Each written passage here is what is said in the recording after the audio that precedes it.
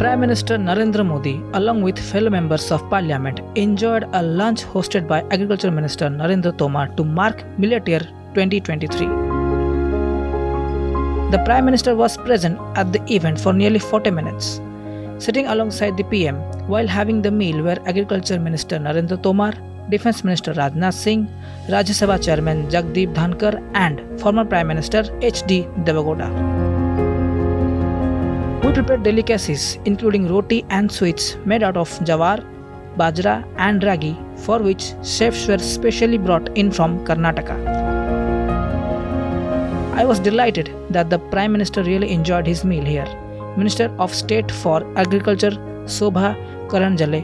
The delicacies that were prepared today included khichdi made out of millet, ragi dosa, ragi roti, jawar roti, haldi sabji, bajra, churma.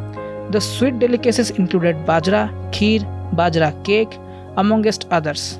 Earlier today, during the BJP Parliamentary Party meeting, PM Modi laid emphasis on the celebration of International Millet Year 2023 and suggested ways to promote an ongoing nutrition campaign through millet.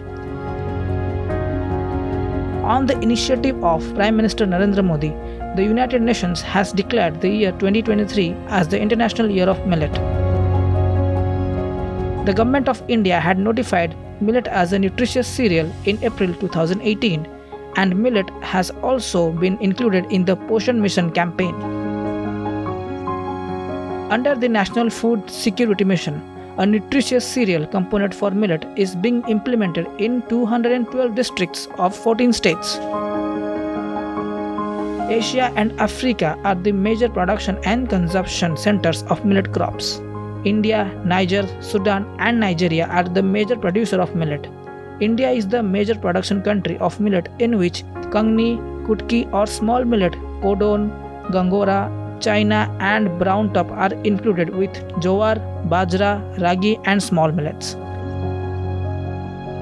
Most of the states in India grow one or more millet crop species. During the last 5 years, our country produced more than 13.71 to 18 million tons of millet, with the highest production in 2020 to 2021. Bureau Report, Argus News.